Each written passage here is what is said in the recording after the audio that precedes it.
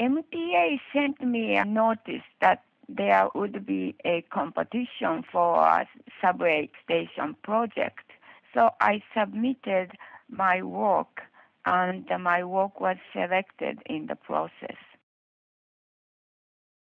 I went there before I decide what kind of design I should have for the windows. It was a very depressed area. The station was an old station. They were in the process of renovating.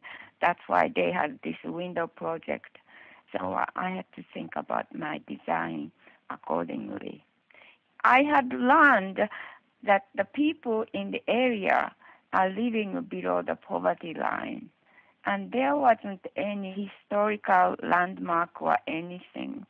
So I wanted to cheer up people's spirit by designing lots of flowers for the windows.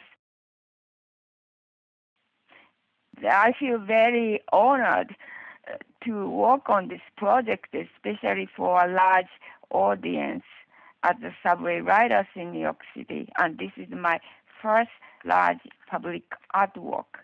When we were installing, a few people came up to me and they said, I thought I was going to move out of this area, but maybe it's coming up, so maybe I don't have to move. That made me so happy to hear it.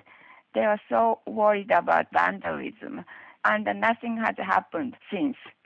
So I'm very happy about it.